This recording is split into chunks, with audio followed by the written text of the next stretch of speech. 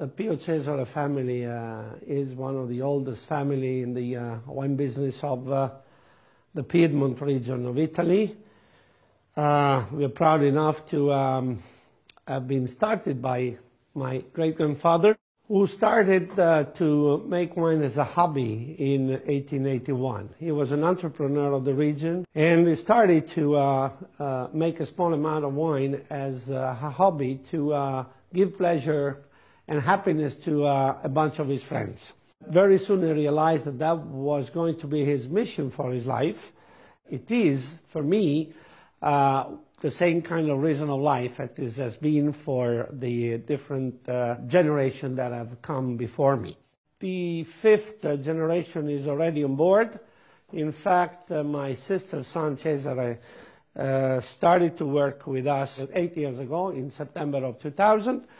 I'm now doing with him and together with my cousin Augusto the same kind of tough training that my dad and my grandfather did with me when I was younger. This is what is the philosophy of our family and of our winery, and I will do my best to teach to my cousin Federica Rosi, when she will join the winery in a few years, our philosophy and our way of making the business in Pio Cesare.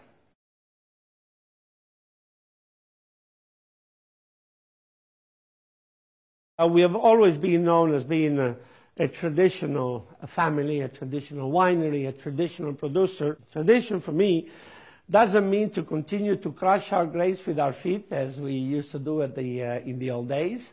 We apply all the most modern technology and technique and equipment, even though our cellars are very ancient and old and we have old Roman walls dating back to 50 BC. But the important is to be able to reproduce today the style of the wine that my dad, my grandfather, and my great-grandfather used to produce in the course of the history. And in this sense, I am proud of being defined as a traditional producer.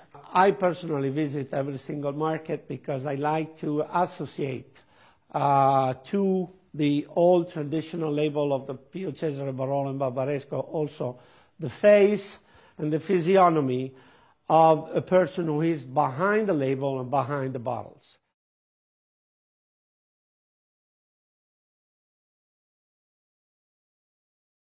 We are very much linked with the soil and with the vineyards of the area. In fact, we own something like 60 hectares of vineyards, about 135 acres, 140 acres, located in very top location among the Barbaresco and the Barolo region. We own 5 estates in the Barolo region and 2 estates in the Barbaresco region. The quantity that we make is rather small. We only make about 400,000 bottles a year. And we have absolutely no intention to increase this production in the future, as we did not do that in the past.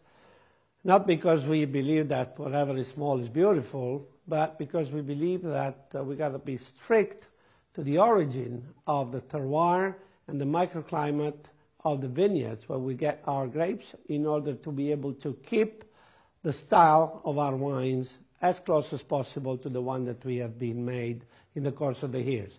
If we would be forced to change and use other microclimates to increase our production, certainly the style of our wine will be a bit different from the one that we have done so far, and this is something that my ancestors never wanted to do, and I absolutely don't want to do now.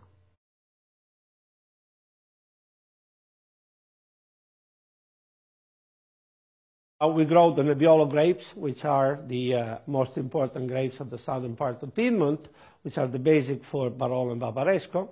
But at the same time, we grow Barbera to make some fabulous Barbera d'Alba, and we grow Nebbiolos to make other Nebbiolos which are not Barolo and Barbaresco, which are the Nebbiolo Langhe.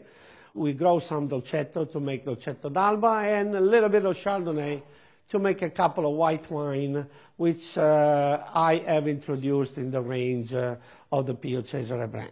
We have always tried to produce a style of Barbaresco and a style of wine in our family, which of course had the potential of aging for 50, 60 years, even longer than that. But a style of Barolo and Barbaresco that when our friends consumer are buying on the shelves or are buying in the restaurant, they can immediately enjoy it. How can we do that? We can do that because we have a particular source of terroir where our grapes are grown, because we vinify our wines, we ferment it, we age it in oak within particular method which allow the wine to be smooth and round, and the tannins being very well integrated with the massive amount of fruit, but also a style of wine that, because of the terroir, can age for a very, very long amount of time. We opened a bottle of Barolo from the 922, from the 1922 vintage, which was a phenomenal wine, which was a wine that was still alive, which was a wine which was still indicating the beautiness of the terroir of the region. And this is what I call the style of Pio Cesare, something that we can enjoy now, but something that it will give us a terrific pleasure when it is 20, 30, 40, 50 years old, just like all the other top wines in the whole world.